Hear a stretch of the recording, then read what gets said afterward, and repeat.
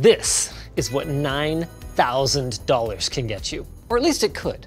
You see, I bought this 28-core Intel Xeon Platinum 8176 on eBay for just $999. And it's not only not a bad deal for the CPU on its own, but it's a reflection of an increasingly favorable CPU market for buyers. That is, if you're willing to get your hands a little bit dirty digging through the archives of CPU history, and if you're willing to take some risks. Like the risk I take of you skipping this message from our sponsor, Seasonic. Never skimp on getting a quality power supply for your current or your next computer build. Check out Seasonic and their wattage calculator at the link in the video description to find out which one will suit your needs.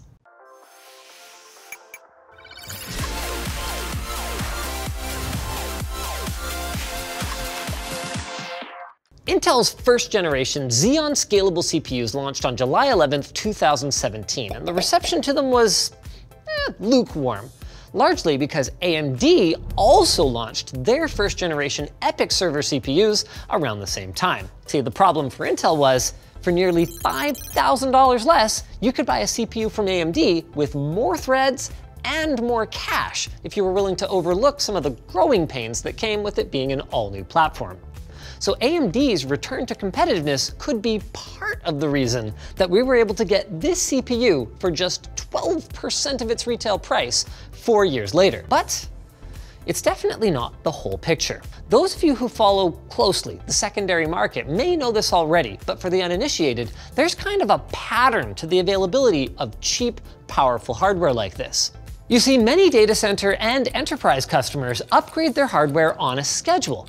This helps them stay more secure by ensuring that their servers will be actively supported and patched by the manufacturer. And it also allows them to take advantage of the better efficiency of more modern processors. Well, that retired hardware has to go somewhere, so instead of just e-wasting it, a small amount might be given to employees to validate and use personally, while the majority will go to refurb server sites like bargainhardware.co.uk or more general auction sites like eBay. Because even though it's older gear, it's absolutely still useful and can be cumulatively worth hundreds of thousands or even millions of dollars. And these sales are great news for enthusiasts because even a single large data center dumping a bunch of CPUs onto eBay can have a profound effect, not just on the models that they're selling, but the used CPU market as a whole. So let's take a closer look at our chip. On the surface, I would say there is absolutely nothing out of the ordinary about it. And in fact,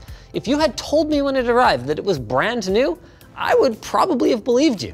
But this isn't quite an ordinary chip, and that is why it is so cheap. If you look closely at the listings for this kind of server gear, you're gonna see that they fall under 3 general classes. Let's start with the most expensive. Chips listed as retail were validated by Intel for end user delivery and then probably sold in fully built systems for large customers. They are gonna perform exactly as a brand new processor of the same specifications. Other than that, you are very unlikely to get any form of warranty support. Now, those chips are still going for less than their original price, around $1,800 to $2,000, but given that you could buy a Threadripper 3970X with more, not to mention faster cores for that kind of money, I wouldn't recommend it. Now for the cheapest.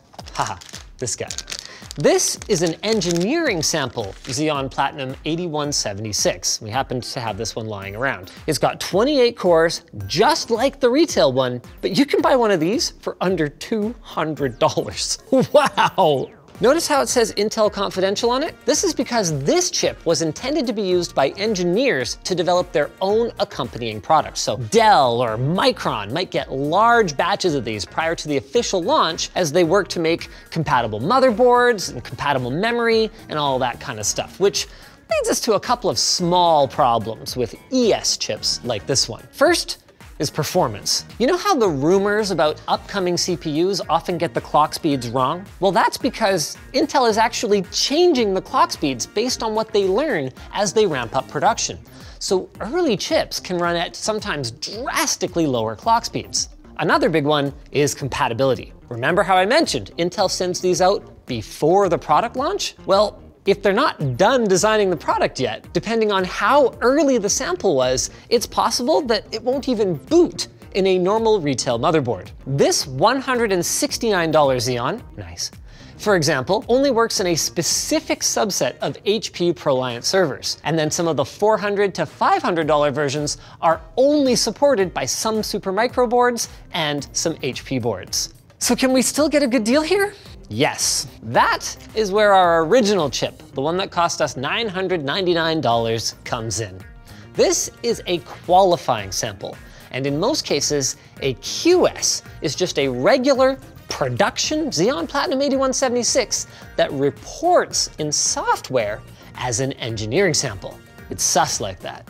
Ours, for example, has an identical stepping to a regular retail chip, meaning that everything from compatibility all the way to performance should be exactly identical to a retail chip. Though of course, there is only one way for us to find out. First, we should put it in the socket correctly.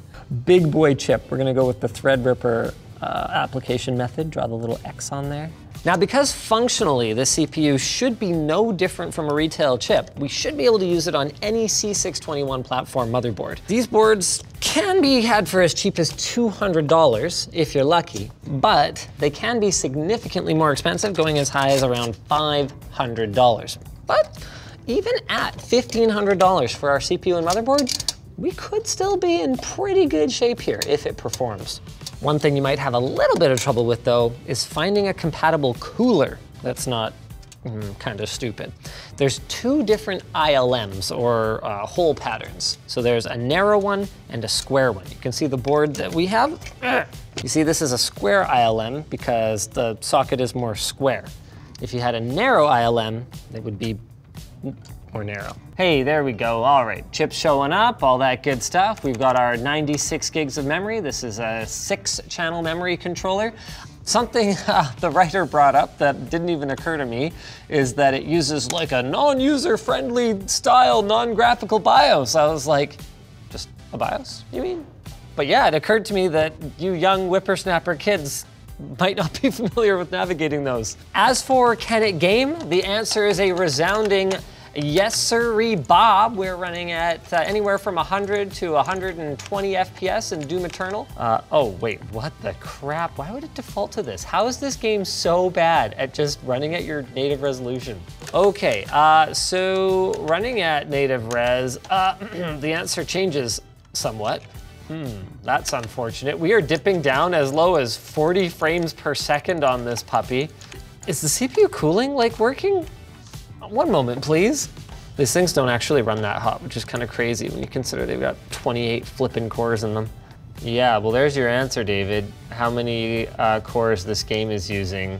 The answer appears to be a big fat, I don't know, a couple of them. Look at the frame rates. They're all over the place. Like, okay, yeah, we're at 100 and whatever, but then, oh man, look at it just tank. We're at 40. Okay, so not a great gaming experience for $1,000. There's your problem. While we're getting cores boosting up to 3.1, even as high as 3.5 gigahertz, that's plenty for modern gaming. The cores on average are running anywhere from 1 to 1.1 gigahertz, which tells us that this particular game anyway is jumping from one core to the next, which might explain why it's running really well for a bit and then choking on its own vomit in the next moment. What we can maybe do is pin a handful of cores to this process and see if that helps. That's a big fat no. As soon as I have to look at anything in the distance, it's not the GPU though, because it's not about what the GPU has to render. It's about what the CPU has to, because it must just be a draw call thing then. Which in Vulkan is theoretically like really well optimized for that, but as soon as it needs more draw calls, as soon as we go off into the distance over here, and it has to be like, oh yeah, there's a bunch of stuff over there, it's like, bleh. Oh, interesting, we're up to like 150, 200 now. What the heck is going on here? Why is our FPS gradually climbing? It's really choppy though. This frame counter here is not representative of the smoothness of this gaming experience. Like you can see it probably, David, right? blah, blah, blah. So yeah, we're running well in excess of 200 FPS, and it smooths out sometimes. This must be just kind of the same issue here. What a bad gaming CPU. And not only is it bad for gaming, but if you needed to do, say, 3D work or high-resolution video editing in Premiere, this CPU wouldn't be ideal for that either. That's because many 3D engines greatly favor GPU rendering thanks to GPU's vastly superior performance in parallel applications. Also, programs like Premiere tend to disproportionately favor single-core performance versus having as many threads as you can cram into a socket. That's not to say that a many-core CPU like a 5950X is a bad idea for Premiere. It's just that the 5950X also has strong single-core performance, and this one just doesn't. Where you might see some benefit would be in anything that involves complex parallel computing. So maybe you want a personal server that can do everything, like host a few Minecraft servers and some websites and act as a media server and do all of it simultaneously. Well, now we're talking. Even then, you can also get a lot of other CPUs for around the same price or less that can perform those functions. Take, for example, the Xeon E5-2670V2. With a board and cooling, you can get a pair of those for around $250 US. That's 20 cores and 40 threads, and definitely all that you need for some home automation and NAS and media transcoding duty, though it does come at the cost of higher power consumption. And check out our sponsor, Micro Center. You can get the best prices and selection at any one of Micro Center's 25 locations across the United States. If you use the Micro Center Custom PC Builder, you can spec out the best PC at any price point, and once you're done, add your computer and your setup to the Micro Center Custom Builds Showcase, which is a great place for people to gather and discuss each other's builds and get inspiration for their next PC. If you click the link in the video description, you can get a coupon code for a free pair of wireless Bluetooth headphones at Micro Center, so don't wait and check it out today. And right, check out that $400 Extreme Edition video. It's pretty sweet.